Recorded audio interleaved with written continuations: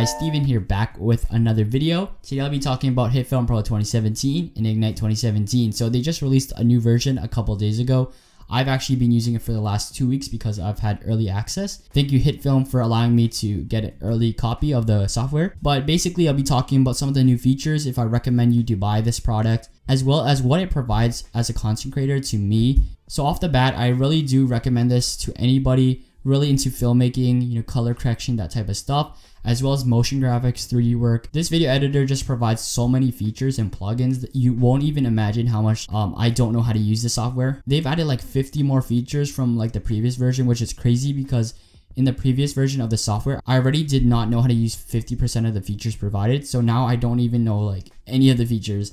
And there is a learning curve. I know a lot of people do, complain how hard it is to learn how to use it, but there are a bunch of tutorials online, and I'll actually be making some in the future if you guys want. But definitely if you're interested in like motion graphics and 3D type of stuff, the text, intro making and stuff, this is everything you need. There's even audio editing and stuff like that if you're interested in that as well. They recently just added 8K support as well, which is very crazy. I don't know anyone recording in 8K besides MKBHD, so maybe they're trying to attract him as a customer. But yeah, just to get rid of any confusion, this is the Pro version of HitFilm Express 4 basically, and Ignite 2017 is basically a plugin pack that you can get. It's actually built into the video editor, so you don't have to buy it separately. So the main purpose of Ignite 2017 is to get that same feel of HitFilm and have the same features and plugins and stuff without actually using HitFilm. So if you're ready with a video editor and you're dedicated to it, so like Vegas Pro for me, there's actually plugins you can download from Ignite 2017 and use. They actually have some built-in ones on Vegas. Actually, I believe they have 2 built-in ones. But if you want 150 more from HitFilm, you can download that pack as well. I believe this also works on Premiere Pro and maybe Final Cut. I'm not sure, but hopefully you guys enjoy the rest of the video. If you do, hit that thumbs up button. Let's get into it. So I just opened up HitFilm Pro. And as you can tell, it doesn't look much different than the previous version, like visually. If you guys have used the previous version or maybe even HitFilm Express, it looks basically the same, but I'm sure the features and functionality is much better now that they've improved it and made a new version for this. I've been using it for a couple weeks, like I said, and a lot of the features I use are focused towards like high quality video. So things like 8K comp sizes, like color grading scopes, greater support for action cameras, so like things like GoPros and stuff like that. It's more towards like filmmakers, professional editors. That's why they call it HitFilm Pro, and this is actually Pro. If you learn how to use this program, you'll be able to do a lot of stuff with it. I've been using Sony Vegas for a long time, and it really maxed out at a certain point. They didn't really offer a lot of features that I could really use as a filmmaker, as a video editor, but this has everything you really need. So you want to select a template right here. And there's for different I guess video types. So Instagram, there's one for GoPro, Quad HD video, 4K video, stuff like that. You can also select a custom one and type in your width, height, and frame rate by itself to fit whatever video you want. But I'm not really going to be talking about how to use the software. I already made a video on HitFilm Express 4, which is essentially the same in terms of editing and shortcuts and stuff like that, and the layout. I'll link that in the description. But what I will be talking about is what new things there are and just showing you guys around the program if you guys don't have the money or just want to see it. So I'm just going to press start editing here and the timeline will pop up, and it's pretty clean. I like how simple it is. So one thing new is something called the export queue or something like that. Yeah, export queue. And you can basically render portions of clips and add it to a queue and export them separately. So not an entire video, but like certain clips of the video if you really want to do that. Everything you need is in the bottom left basically. So the controls, all the scopes that they provide, the color grading and meters is for audio. And here's the tracks. So audio tracks, you can tell which one's an audio track. You either see an I or that music sound or whatever, a symbol. And you can see video or audio. And right here on the side, there's shortcuts. So like splicing, selecting, the ripple edit tool, stuff like that. So if I hover over these 2 icons, it says export in and out area and export content. So export content is exporting whatever you're selecting. So that could be the entire video, that could be a certain clip. So that's really helpful if you maybe want to, I guess, post only a portion of a video on Twitter or Facebook, just as like a promo video or something like that, or like a trailer, instead of posting the entire video, because I know it's really hard to upload on Twitter. Like videos, it takes a long time to upload, so maybe just put a short video, a portion of the clips onto like Twitter like that. That's actually really helpful. Another thing they added is more support for 360 videos, so more focused towards the text and stuff. So you can see there's text layer only and video finder right here. I don't have like a 360 video, so I can't really show you guys, but fits with 360 video. So I guess the text is more warped, so it actually looks like nice with the 360 video. So it looks like they're supporting a lot of different types of media. So if you're using a GoPro and you need like that wide angle view and stuff like that, it will like be really helpful. There's also 8K video for anyone like really into professional video editing. There's also color grading scopes.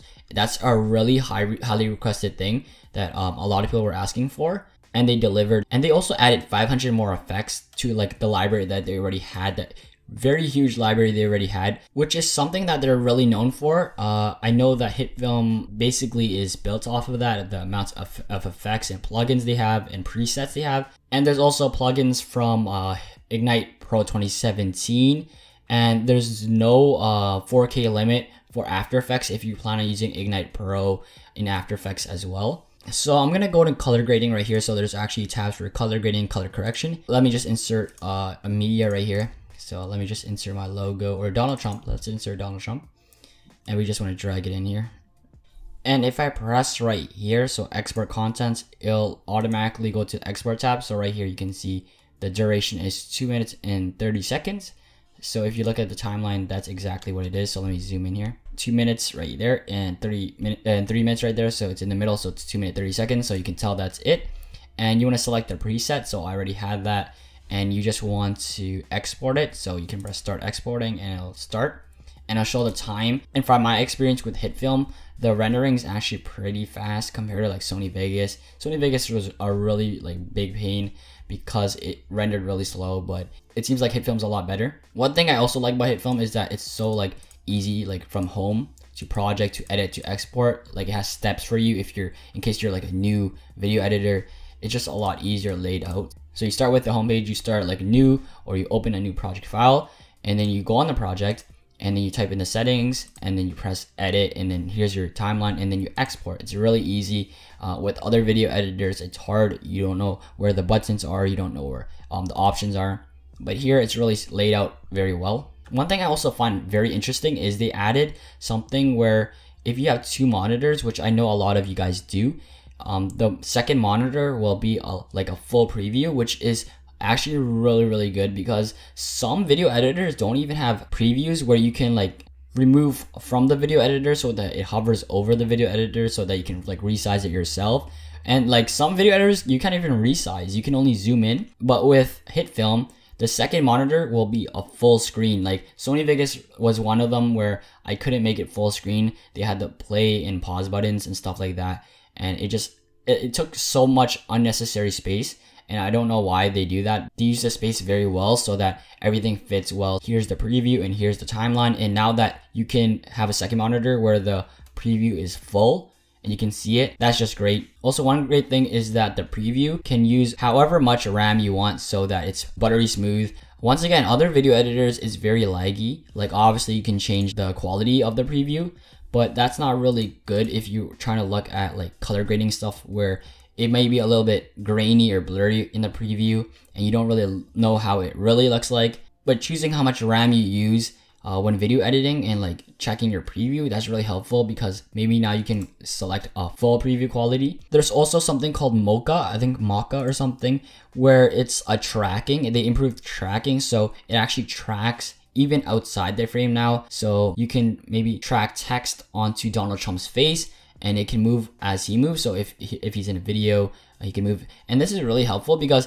once again, in Sony Vegas, which I don't know why I still use Sony Vegas is really hard to track some reason. Like you have to like select keyframes and stuff like that. And I really don't want to do that. This is similar to like After Effects. So you don't really have to use After Effects either. And there's just so many things that you can use. If you go down here, there's like a lot of effects. There's vision color, so you can use presets and plugins for color grading. There's also text effects, so like you can make 3D text, and they've improved basically everything that people wanted. So like color grading scopes, color correction. I've heard they also added more shortcuts as well. And yeah, overall, I feel like this video editor is really great because it provides features for any type of like person really interested in video editing, whatever kind of video editing is. And it's basically a 5-in-1 program, like After Effects, Sony, Vegas. They provide all the features together. Like Filmora has a lot of overlays. This has a lot of overlays. After Effects has like text creation, motion graphics. This has motion graphics. Sony Vegas has a lot of plugins. This has a lot of plugins. There's just a lot you can do with this. Adobe Premiere Pro looks exactly like this. So yeah, hopefully you guys did enjoy the video. If it did help you out, if it helped you out in any kind of way, maybe it helped you make a decision on buying it or recommending it to a friend or just getting into the HitFilm ecosystem, I'm going to leave a video to the HitFilm Express 4 video. I'm going to stop talking right now. My name is Steven, and I'll see you in the next one.